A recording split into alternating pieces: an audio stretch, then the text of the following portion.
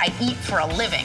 I'm not eating and spitting it out. I like to eat. Of course not. I don't know if it was because I was a woman or because they just wanted to throw me into the fire. It was an ass whooping is what it was. So you didn't want to become a chef? No, I knew that already. And I knew that most food writers had never spent time in kitchens before. From the kitchens of Top Chef. Somehow, I think we were able to hold on to that kind of spirit of a kitchen and what it's like to be a young chef. To the judges' table of Top Chef. I have this memory of the very first day on set, sitting beside Tom, looking at him thinking like, what if this is a huge failure? Today we get the dish from the social siren of the food world, Gail Simmons. It's all on the table.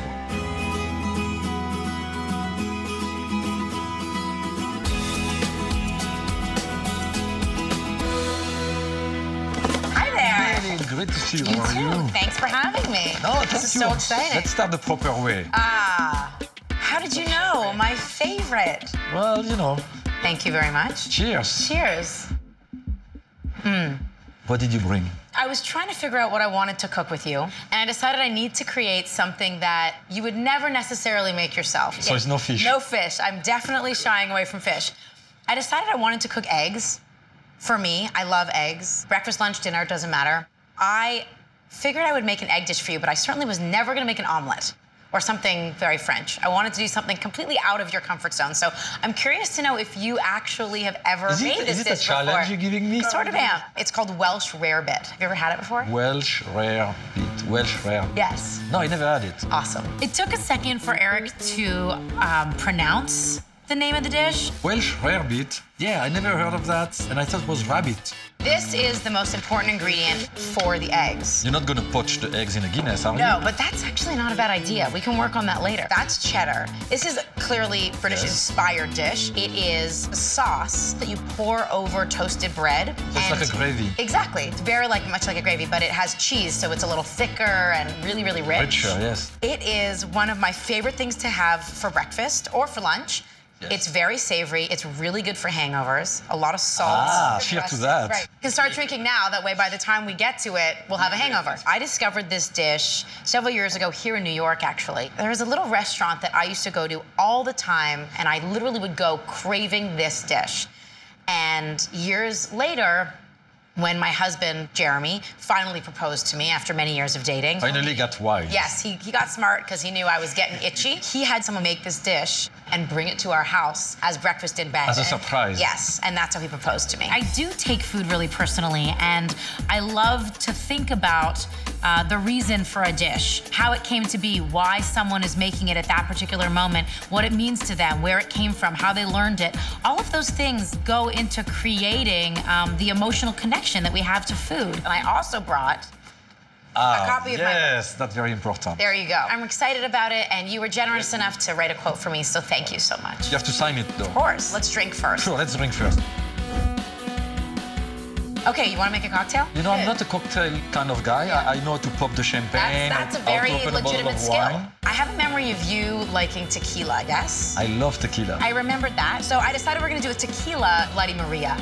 Bloody Maria, I like it. Tequila has a lot more flavor than vodka. I just thought it'd be fun. Interestingly enough, I'm from Canada. Yes. And in Canada, we don't have Bloody Marys just for brunch. We drink them at happy hour. I mean, we don't drink them in the evening, but we drink them all day long. Yes. Oh, that's pretty cool. We I like need that. to keep warm from the cold. We need alcohol at all times. All right. So today we're doing the Bloody Maria with the tequila. So we're going to start by putting celery salt rimming our glasses. Salt. So I just put a little lemon juice over the rim.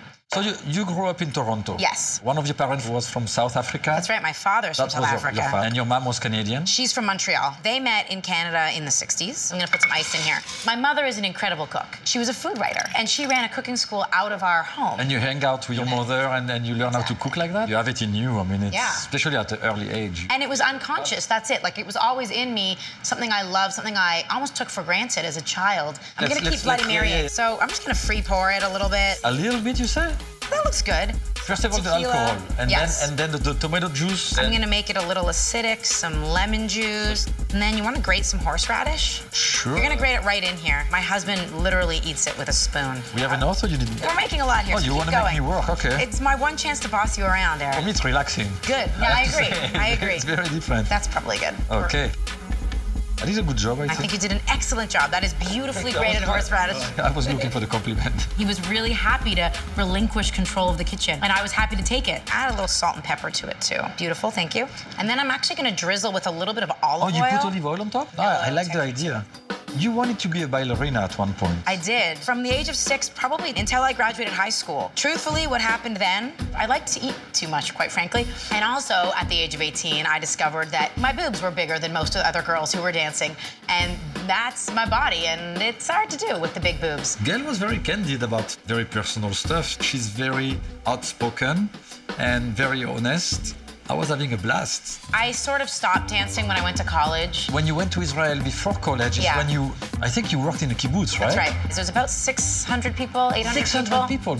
A community. I worked on the chicken farm, essentially. Not killing chickens, not for chicken meat. I was picking eggs. Picking eggs. Caring for the chickens. I mean, we're talking about tens of thousands of chickens. Exactly. And so I was assigned there. That explains the eggs today. I mean. You know, it's funny. I talk a lot about eggs in my book, and I realize the strange history I have with eggs, and it really absolutely comes from the kibbutz. Comes from that kibbutz. And then you never ended up in their kitchen? Chickens are not intelligent animals, and I would get angry at them. They would sort of attack me, and they were, you know, they were dirty and they smelled. But then, through the course of the summer, something changed, and I ended up being so angry at them that I wanted to eat the eggs out of spite. As a vengeance. It was vengeance. It was disgusting. And then I was moved from the chicken house into the kitchen. I went from picking the eggs to then making eggs for 600 people every morning. And then we left. And then you leave the kibbutz. And then I left the kibbutz. We traveled in the Middle East for a while, in Israel, and then into Egypt. And then I went home and started college.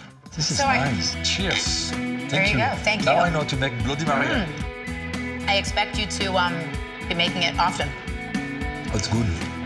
Let's take the Bloody Mary. Keep drinking. And then start to cook.